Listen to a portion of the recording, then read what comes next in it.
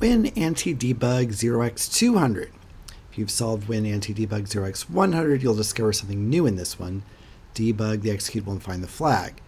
Challenge executable to Windows console application like last time.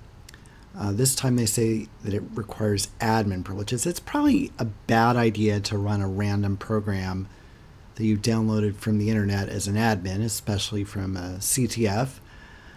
But, you know, maybe you trust the pico2024 people and that's okay. We're going to work around running it as admin. So I've downloaded this thing and I've loaded it into Ghidra. Here is the function that's interesting from last time. It's changed slightly. So here we see that the program requires debug privileges and you might want to run it as an admin. So that check occurs right here at this 4016ED. I'm just going to skip over that check. Then when we get down here, we're going to have another check that says you need to launch it in a debugger. A check here and a check here, all of which will prevent us from getting to the good job, here's your flag. So that's at 1830, this one's at 1826.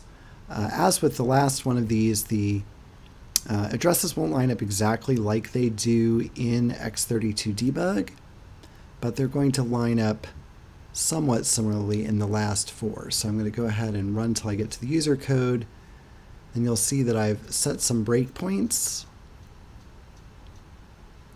that line up with the last four of what I saw in Ghidra. So here we have that 1826. We have the 1830. Or actually just the instruction before that, so I get it the test. I've also set a breakpoint here at 7BD, right, for this if statement, and at 16E6.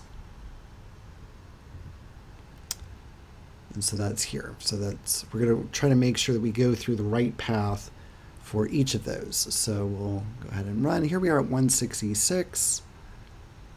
I'm going to step over that. Now, if I want this jump. So I want not equal to 0. I am 0 right now. So I'm going to modify this value to make it 1.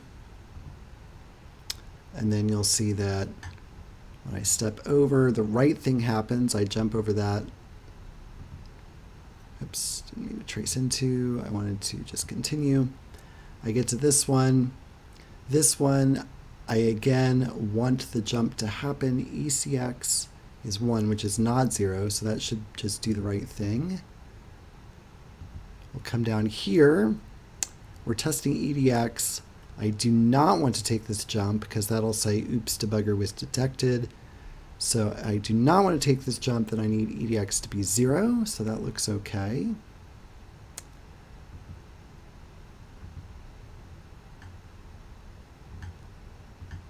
Now for this one, I want to do this jump because I want to get past that, so I need this to be equal to 0, so I'll change this one to 0.